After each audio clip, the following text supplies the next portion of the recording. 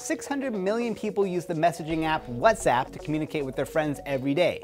But what you may not know is that WhatsApp now allows you to chat in your computer browser. Here's how. The first thing to know is that browser access only works using Google's Chrome browser, so download it if you don't have it. Then open it up and visit web.whatsapp.com.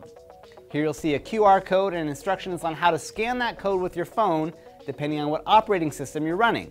You'll notice that the iPhone isn't listed here. Unfortunately, it's not currently supported for this trick. Now, after scanning the code into WhatsApp on your phone, your messages will magically appear on both your phone and in your browser. The look is a lot like what you're used to seeing on the app, and you can send emojis, photos, and voice notes just like you're used to. Now, keep in mind that WhatsApp will keep you logged into this computer until you sign out using the 3 dots up here.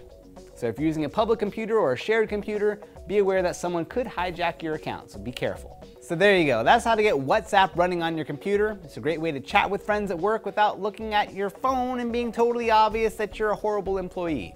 For more tips like this, head over to cnet.com/howto. For CNET, I'm Donald Bell.